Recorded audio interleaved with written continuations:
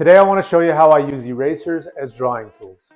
I use a kneaded eraser and an electric eraser to create this. Now this is just the first layer of charcoal, it's a work in progress, but I want to show you how I got to this point. I started with a blank canvas, I sketched out the drawing,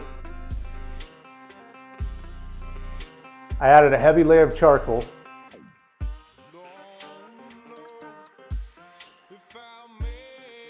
and then I brushed it out to spread the charcoal all over.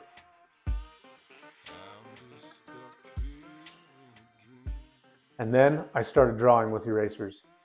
Alright, so I'm going to start out by demonstrating the use of the kneaded eraser. You like to rip these in half or make them smaller so they're a little more manageable. And then I just take it and work it down to more of a point and start removing charcoal. Typically I'll start with the kneaded eraser and then work lighter and lighter where I bring in the electric eraser.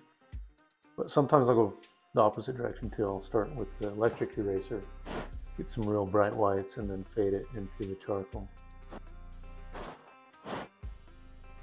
You see now I've flattened it a little bit. I can take off a little more at a time. And then I use different pressures to get a different texture on it. Sometimes I'm not quite sure what I'm going to get, so I go on really light pressure. And just work it. Push harder and harder until I get what I'm looking for. And if it's a little rough, a little raw, the texture, the look of it, that's fine for now. Just start to give it a little more dimension. And I'll come back in and rework it, and I have a few other techniques I'm going to show later on that help with some of the blending as well. Important not to get too caught up and worried about the detail right now. Just finding those highlights,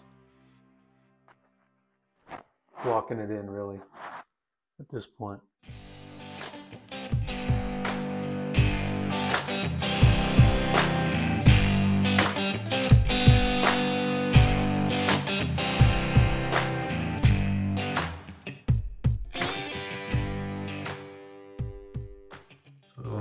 I want to take this and just, for the really smaller areas and finer detail, I just mold it into a bit of a point.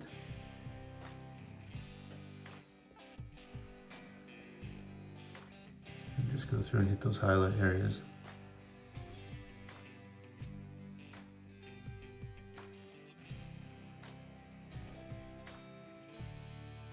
Then when if I want it to be even brighter, I'll show you in a minute. I'll come back in with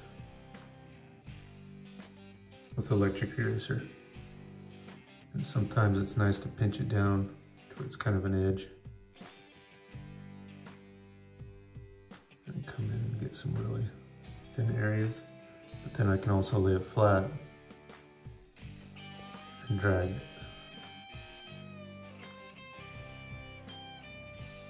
Start to get a little more pressure at one end and then drag it and lift.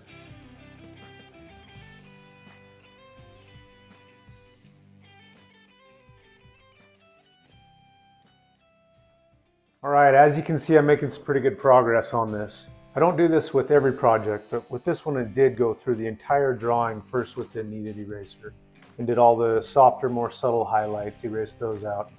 And now I'm working on going back through with the electric eraser on the brighter whites, taking more charcoal off of it for the beads and the really shiny parts of the buckles. So I'm pretty close to being done with this horse on the left. Now I'm going to go in on the horse on the right. I'm going to bring the camera in close and get some detail and show you exactly how I'm doing that.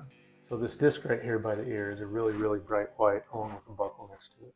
I'm going to go and hit both of those with the electric eraser and clean it up even more.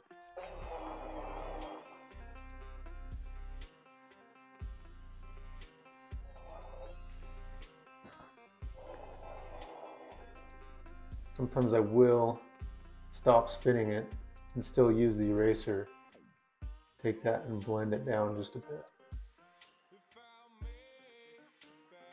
And I don't have as hard of a line there. Just as the reflection on it has some more variation in it. Yeah, I can soften those edges a little bit by not spinning the tip.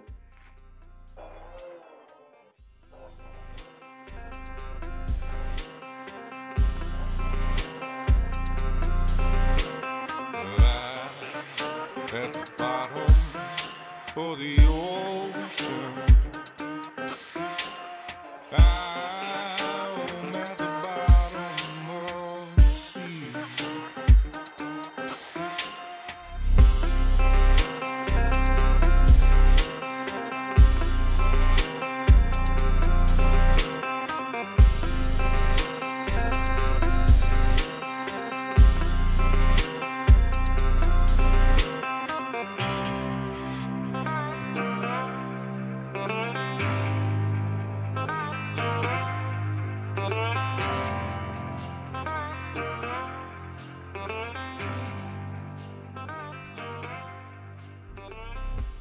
All right, so that pretty well does it for the first layer of charcoal. I'll go through and clean it up, fine tune it a little bit, because one thing I have to keep in mind with this process that I use with the charcoal on canvas is once I finish the first layer and spray it with acetone and fixative, there's no going back. Like, I can't erase anymore because it'll then be sealed to the canvas. I'll come in and add more value, another layer of charcoal, and then even a third layer, but I can't erase anymore. So I really take my time to get this first layer exactly how I want it. So anyway, I hope those tips helped on how I use the kneaded eraser and the electric eraser. If you have any more questions, go ahead and leave them in the comments and I'll do my best to answer. And again, if you want to check out my website, I've got a bunch of artwork available there, joelpilcherart.com, and I appreciate any support. And I'll see you on the next video. Thanks.